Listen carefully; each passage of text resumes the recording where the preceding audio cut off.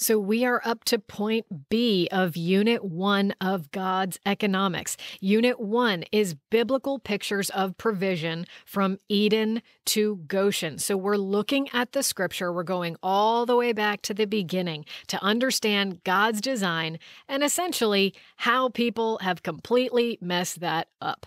But then how God chooses a people, enters into covenant with them, and is faithful to his covenant people, even in the midst of a broken world that's only broken because mankind broke it. So point B is the curse, sweat and toil, thorns and thistles. So if you just listen to unit or point A, you understand that there was no sweat and toil, there were no thorns and thistles in God's original design. But there was a command. And if you know the biblical story, which many of you, most of you do, you know that God gave a command to Adam and Eve in the garden. He said, all these things, you can eat any of these trees. All of this I created for you. You will not want, you will not hunger. As a matter of fact, I need you to be fruitful and multiply and fill the earth because I brought so much food. You know, you've got to start consuming all of this stuff. But he said, hey, but there's this one tree. Just one. Just this one tree. It's right in the middle of the garden. That one, don't eat that. Don't eat from that tree. That's all I ask. I'm giving all of this to you. That's all I ask. Just don't eat that one tree. Well, guess what? They did.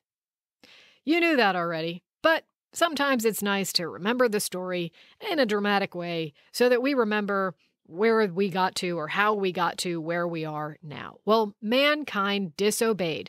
But here's where it starts to get interesting, according to the lens of God's economics. Why did they disobey? They certainly didn't disobey because they were hungry, because they were starving, because they were desperate. No, they had like thousands of trees to choose from with thousands of fruits on each tree to choose from. They were not hungry. There's something else going on about that tree. And it's not just that it was forbidden. There was something else in it for them. So let's take a look. Genesis chapter 3, verse 6. We know that the serpent has come up to the woman and is entering into a dialogue with the woman, trying to get her. The serpent can't make you do anything. The enemy can't make you do anything. But the enemy can propose to you something that looks advantageous to you. And that's where we enter in at verse 6. The serpent has told her, hey, you need to eat that tree or from that tree that God told you not to. So we're at verse 6. When the woman saw that the tree was good for food, all right, she had plenty of food, right? But okay, yeah, this is edible. I can eat this, all right. And that it was a delight to the eyes. Ooh, this is pretty. Look at this. This is this is a beautiful fruit. Look at that. Here we go. And that the tree was desired to make one wise. Here we go. She took of its fruit and ate. And she also gave some to her husband who was with her, and he ate. So Adam wasn't far away. He was right there. He was standing right there. She saw that it was desired to make one wise. So let's dig into that word. That word in the Hebrew, I'm not going to pronounce it in Hebrew, but the word means to be prudent, to be circumspect, wisely or to wisely understand, or to prosper. It includes the idea of causing to prosper or causing to have success. So let's do a word substitution there. And that the tree was to be desired to make one prosper.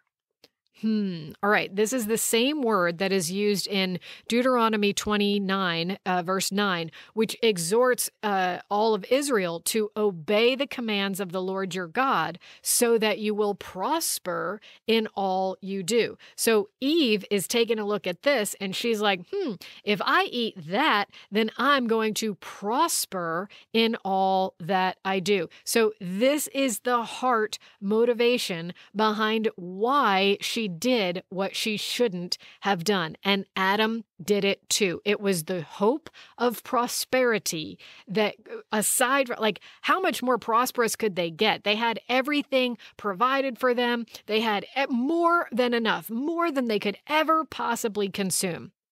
But yet they wanted to prosper outside of God's created order. It was desired to make them prosper. Well, because of this, God steps in and starts to have a dialogue with the serpent and then also with mankind. So we're jumping through some parts because we're trying to stay focused on what this means and how this impacts the biblical picture between God and mankind as it pertains to God's economics. So the next verse there is Genesis 3, verse 17.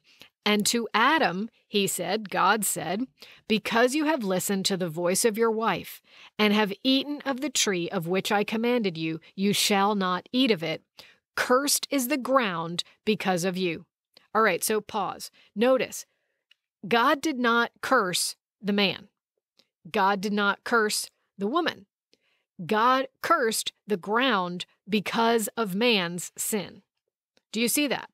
Okay, so mankind will experience a cursed existence. It will seem like he's cursed. It will feel like he's cursed because he used to be able to just walk around and eat off of any tree and everything is provided just for him. It's easy. But now the ground is cursed and it's not going to produce the same way that it did before. Now we're still very, very close to God's original design in the days of Adam and Eve, but the ground is cursed. So now, let's say back to the apple analogy, one apple has 5 seeds in it. Well, because the ground is cursed, let's say only 3 of those seeds spring up as a tree.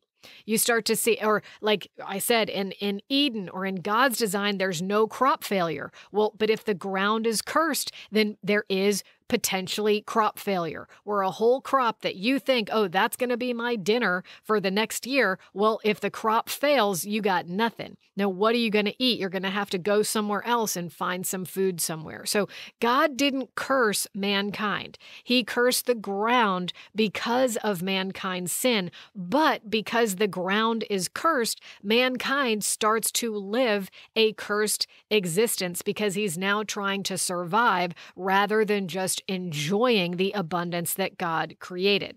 All right, so God keeps going. In pain, you shall eat of it all the days of your life. Guess what? In God's original design, there was no pain. No pain. Okay? Everything was just already provided. Everything was perfect in God's design. The ground is now cursed. You're going to eat it in pain. Thorns and thistles it will bring forth for you. In God's original design, no thorns and thistles. No, you're not spiking yourself every time you try to reach out to get some dinner. No, there are no thorns and thistles in God's design. But now that the ground is cursed, it's producing, thorns and thistles that spike into you and cut your flesh. This is what will be brought forth.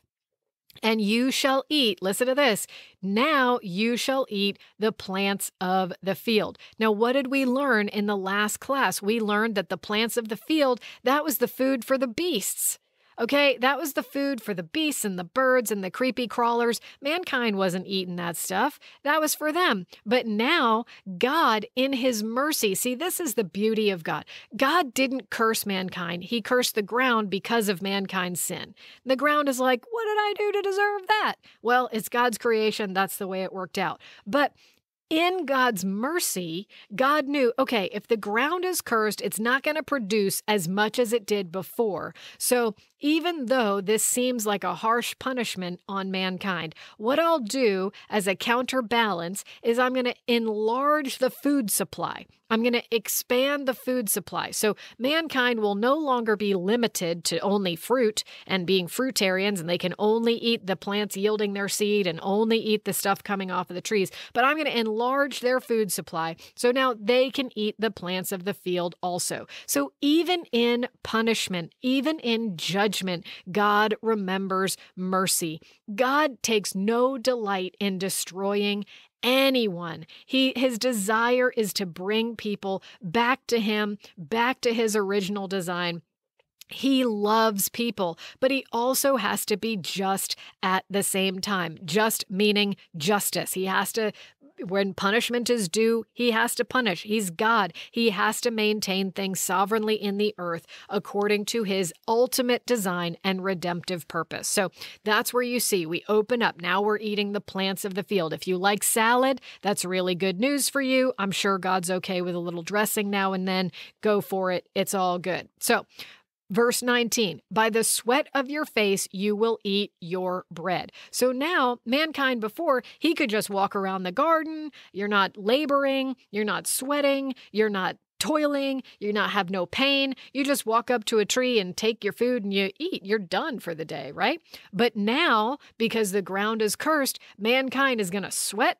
They're going to labor. They're going to have pain. This is how you're going to produce bread. You're going to have to work for it until you return to the ground, meaning until the day that you die. So God said, if you eat from the wrong tree, you're going to die. Well, now everyone who's descended from Adam, that means you, that means me, we're all going to die. So until you die and return to the ground, for out of it you were taken, for you are dust, and to dust you will return. So this is the original. This is the first picture of how mankind messed it up, and now we're in a different existence because of the curse on the ground, because of the sin of man, that now mankind isn't just walking around in God's amazing abundance. Now they're eating by the sweat of their brow with thorns and thistles to boot.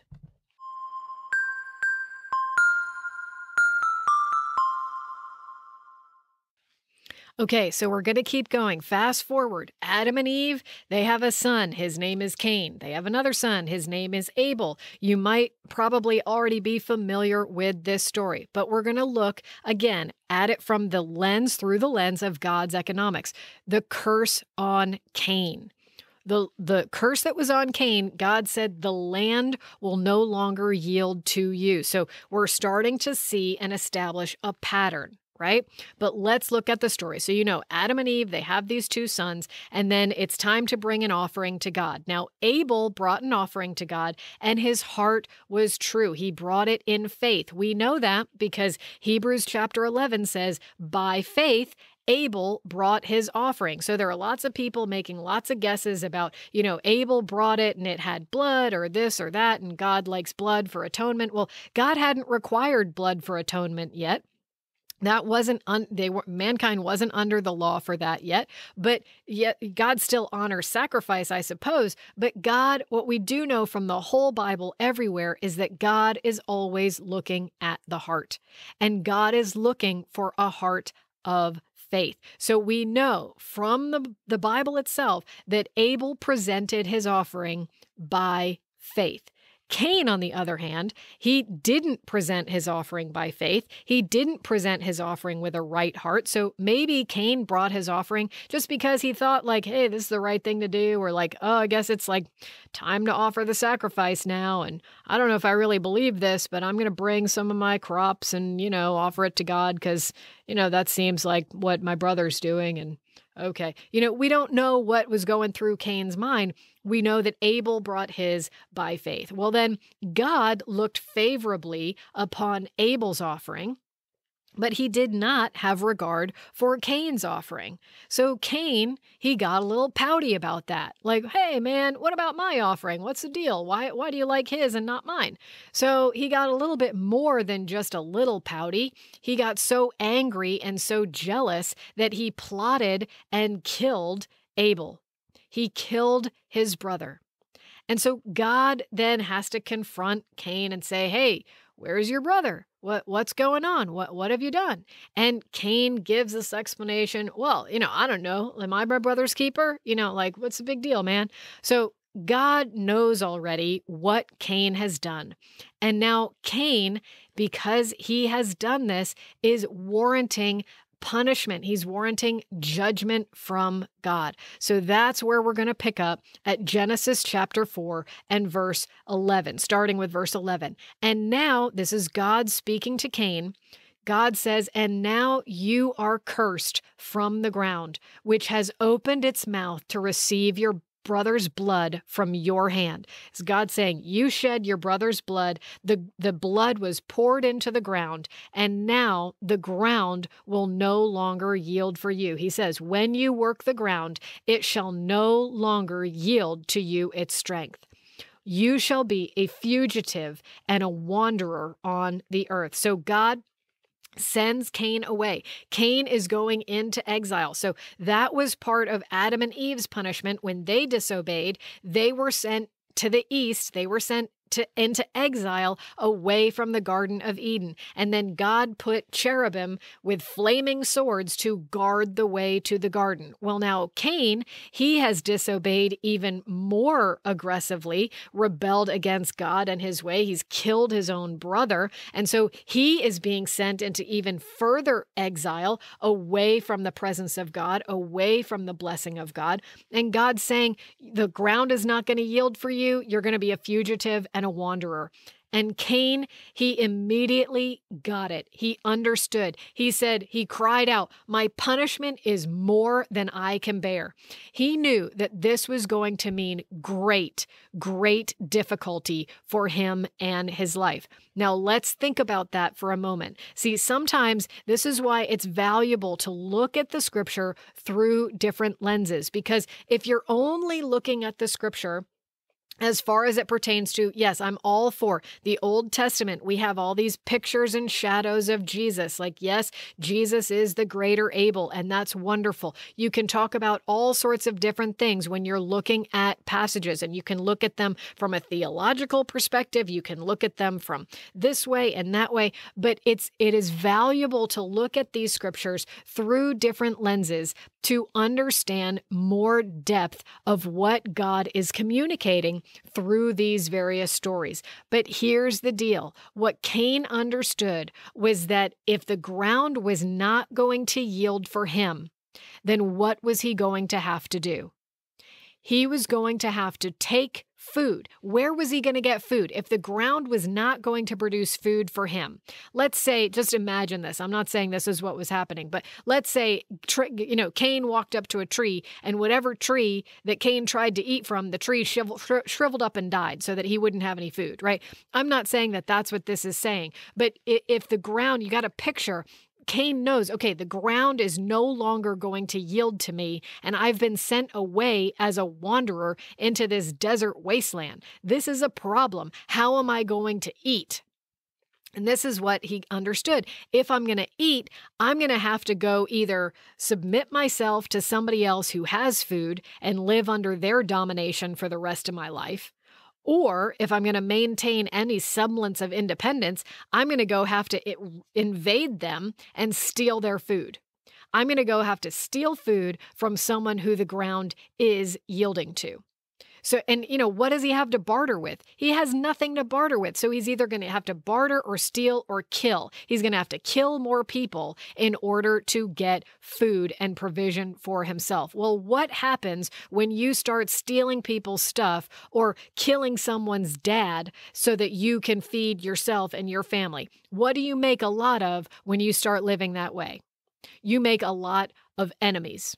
Right? So it starts to put the pieces together. Cain is like, my punishment is more than I can bear. And then he's like, they're going to kill me. I'm going to go steal someone's food, and then anybody who sees me, they're going to kill me. And God's like, no, I'll take care of that. I'm going to put a mark on you so that nobody is going to try to kill you, right? So they'll know there's a sevenfold vengeance for anyone who tries to kill Cain. Nope, no one. You're going to hope to be dead because your life is going to be in such a cursed state, but I'm not going to allow anybody to kill you. You're going to have to scrape by on your own because you shed the blood of your brother, and the ground is not going to yield for you. So this is the punishment, right? So where do we go from there? We're moving through. This is all in Genesis chapter 4. Genesis 4 is loaded. I encourage you at the end of this audio portion, go read Genesis 4. There is so much in there. Well, Cain went on, so he's now living in this cursed existence. The ground is not yielding to him. What did he do? Cain is the first person in the whole Bible to build a city. He built a city. Now, okay, the Garden of Eden, the garden had no walls. There were no walls.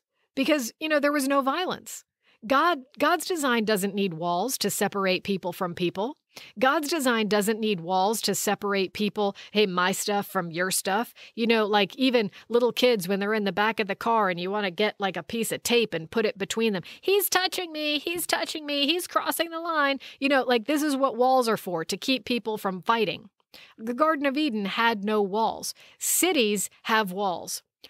Cities have walls, and they also have warriors to defend the resources. A city wall is made of, let's get all of our stuff on the inside of the wall so that our stuff is safe and our enemies can't get to our stuff. We're going to defend our resources so that it's all ours and nobody else's, right? Warriors are there to protect the city wall, but it's still all about resources. So especially when your food and your supplies are procured through theft and violence, enemies are going to come try to attack you. If you're just living in a tent, guess what? That's easy pickings for your enemies to come get their stuff back. But if you have a city wall, it's a lot harder for them to come and steal their stuff back from you who stole it from them. Everyone's just trying to survive. This is immediately, as soon as mankind's existence becomes cursed, you see that the violence, the wickedness that we have, even up to the world today, what are people fighting over? Resources. What are people creating cities and vaults and protection for? Resources. It's all about resources. That's where the violence comes from. So Cain was also, his descendants were still in Genesis 4. You go down the line into Cain's descendants. Cain's descendants were the first ones. They became increasingly violent. They became increasingly vengeful. And they are the first ones to introduce polygamy. So one of Cain's descendants, it's the seventh one from Cain. His name is Lamech, or you might pronounce that Lamech. I've heard it a couple different ways. I think biblically with the Semitic languages, it's Lamech. But if you want to call him lame, I think he's lame too. Okay. So Lamech, he was the first to have two wives. Now, in different cultures, we have different opinions about what that's really all about. But from this perspective, the having two wives, this is a form of, if one man has enough wealth to provide for more than one woman. If you are a woman and there's no man who has enough to provide for you, then being a man's wife, even though he has another wife, looks like a pretty good deal. So you see, this is all tied into survivalism. If a man was wealthy enough to have two wives, if a man was wealthy enough to have 5 wives or 7 wives, then he was providing for these women whose job was to stay in the home and cook and take care of the household, right? To provide to cook the food and prepare all of that. So a man having enough resources to have more than one wife, it was a good deal for the guy. It was a good deal for the woman. So they were the first ones to become polygamous. So this is, again, all tied to they're surviving because the ground is not yielding to them. So they're coming up with all of these various ways of surviving. They also became increasingly violent. So again, Lamech, he's lame, but he sings a song about how violent he is. He actually has a little song in Genesis 4 that he sings, and he's like, listen up, you wives of mine. Cain, if his vengeance is this much, is 7-fold, then my vengeance is 77-fold. I killed a man just for, looking at me the wrong way, and I killed a young man. Just because. So like Cain's descendants, Lamech is so violent, he's taking Cain's violence to a whole new level. But this is where the world gets all of its wickedness and its violence. Not all of it, but you see how people, when they're starting to just survive and they're starting to look out just for number one, me and my household. How are we gonna, get what we need? I don't care if it's at your expense. I need what I need. I got to feed my household. I got to feed my own self. So having a cursed land leads to selfishness. It leads to violence. It leads to wickedness because it becomes, many of you have heard this expression, it becomes survival of the fittest. If you have bigger weapons, then you can overpower me and you can take advantage of all of my resources. Well, this is what has gotten mankind into trouble again and again and again and again. So all of this type of violence and selfishness and wickedness is exactly what spread throughout all the earth and led to the judgment at the days of the flood of Noah. So we'll take a look that we're up to Genesis 6 now. Genesis 6 verse 11. Now the earth was corrupt in God's sight, and the earth was filled with violence. And God saw. So wait, pause for a second there. The earth was filled with violence. Mankind had a job. Their job was to fill the earth. Their job was to fill the earth by multiplying themselves to tend and keep in good working order according to God's design, to tend and keep the world. That's what they were supposed to fill the world with. But instead, the earth was filled with what? With violence. The earth was filled with violence. And God saw the earth, and behold, it was corrupt, for all flesh. That's all. Okay, this is not limited now. By Genesis 6, we've gone through 10 generations from Adam and Eve, 9 generations from Cain. So we've gone 9 generations later. And this is now all flesh has corrupted their way on the earth. All the descendants of Cain, all the descendants of Adam and Eve are all included in this. Everybody's just trying to survive with the ground being cursed, with the sweat of their brow, with the thorns and the thistles. It's a tough life. It's survival of the fittest. So the earth is filled with violence because all flesh has corrupted their way on the earth. And in the next point, we will start to talk about how God gave Noah favor. God redeemed Noah out of the flood, and then Noah goes on. That's another picture that we're going to look at, but we'll stop for today. So God bless you, and just meditate a little while on how mankind had everything available to them, but then through increasing wickedness and turning from God, we've come to the point where the earth is filled with violence rather than being filled with the goodness and glory of God.